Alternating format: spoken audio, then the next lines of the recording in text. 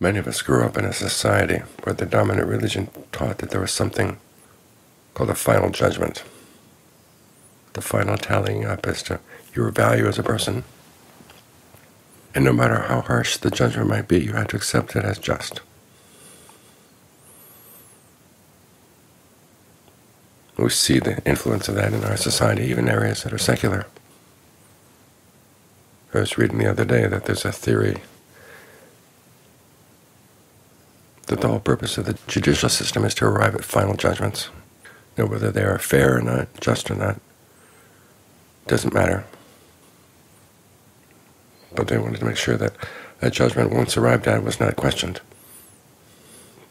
In other words, we have a finality system, not a judicial system. Another influence we have is feelings of unworthiness, and thinking that feelings of unworthiness are spiritually a good thing. Because after all, if the final judge comes and says, okay, eternal damnation,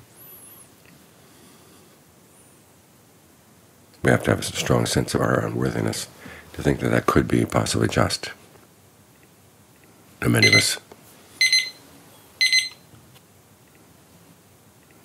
us have rejected that religion precisely for these reasons, but often it still sloshes around in our minds.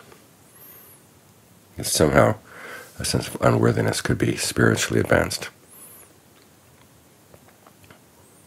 It gets in the way of the practice. Remember the Buddha's words for his teaching: instruction, encouragement, arousing, urging. The whole point of the teaching is to get people confident that yes, this is something they can do, no matter what your past may be. Your mind can change very fast. As the Buddha said, nothing can change as quickly as the mind. There's no analogy that he could give for how quick the mind is to change its course. Now, that can be a negative thing, but it can also be a positive thing. When you have a good change of heart, realizing that your past may be bad. You either have done bad things in the past, or your past attempts at doing something good, something difficult, have met in failure. That doesn't mean that that's the way it always has to be. There is no final judgment in Buddhism. The only thing that's final is Nibbana. Think about that. Finality here is ultimate happiness. Up until that point, your judgments are the judgment of a crass person. You judge how you're doing, and if there's anything you see that you could improve, you try to improve it. But the purpose of the judgment is not to discourage you. It's not to come to a final judgment. Even when you've finished, say, a chair or a table or a dish, that's not the final table, chair, or a dish. You look at what you've done and you ask yourself, how could this be improved? This is probably why the Buddha said that that luminous quality of the mind is what allows us to train the mind, because we can't look at our actions and the results of our actions and see where they're lacking. And when we see where they're lacking, we don't stop there. We try to figure out, well, how can you improve it the next time around? So you've got to bring this attitude to the meditation, that regardless of your past, there is the possibility of learning a skill. Our educational system sometimes doesn't encourage this, tends to channel people into areas where they're already talented. As a result, we don't have much practice in developing skill in areas where we're not naturally talented. But you can learn how to learn. Think of all those analogies that John Lee gives. Learning how to sew a pair of pants, learning how to weave a basket, learning how to make clay tiles, learning how to make things out of silver. These are ongoing processes. And as any crass person will tell you, you can keep on getting better. And we all have this potential. Think of the story of Angulimala. He killed all those people. And if he hadn't had a change of heart, he would have gone to a bad destination. But he did have a change of heart. He realized that he was going along the wrong way, and he could change.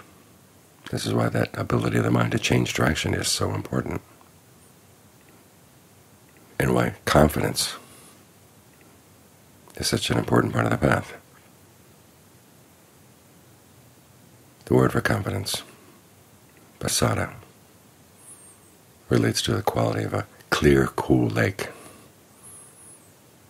Clear, bright.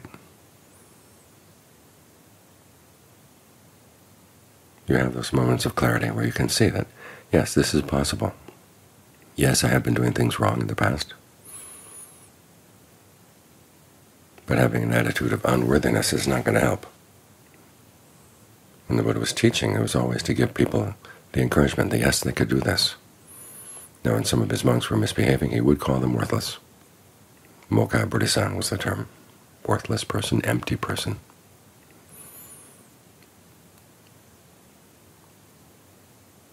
But that was not meant to be a final judgment. It was meant to get them to reflect on their actions and to see what could be changed. Even the story of Devadatta, who tried to destroy the Sangha. He's going to suffer for a long time, but it's not an endless suffering. There's always a way out. Even Mara is supposed to eventually become a private Buddha. So this is a story in which even the bad guys get their redemption. You're not nearly as bad as they are. So there's hope for you as well. So feelings of unworthiness are not encouraged in this tradition. In fact, they're seen as defilements.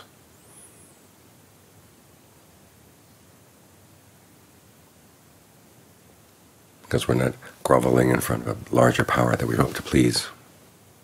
In hopes that our display of our own sense of unworthiness will bring about a sense of pity.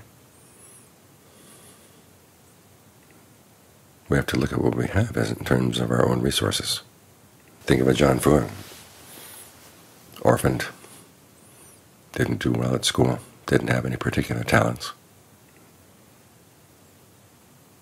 He said that as he reached about the age of 16, he began to reflect on his life to see that it was not going in a good direction.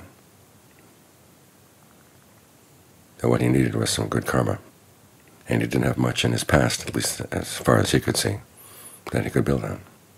But he could build on his determination now, that he wanted to learn, and confidence that he could learn. That's why he ordained.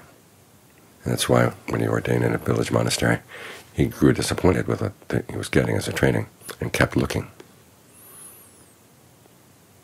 Until John Lee came to town. When he found John Lee, he knew he'd found what he wanted, the opportunity that he wanted, and he went for it. And whatever the difficulties, whatever the problems, hardships, he was up for them. That was the attitude that saw him through, and that's an attitude we can all develop.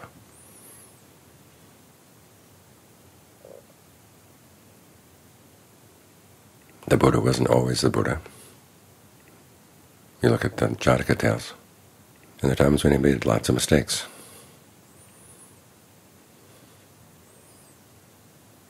But that didn't prevent him from learning from his mistakes and having the confidence that, yes, supreme awakening was something he could do.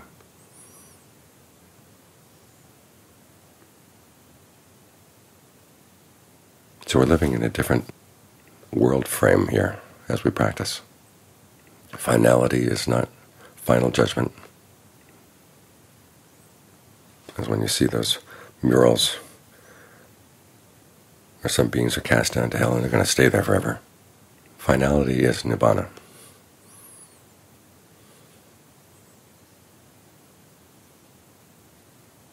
All kinds of people have made their way there. And you can make your way there too.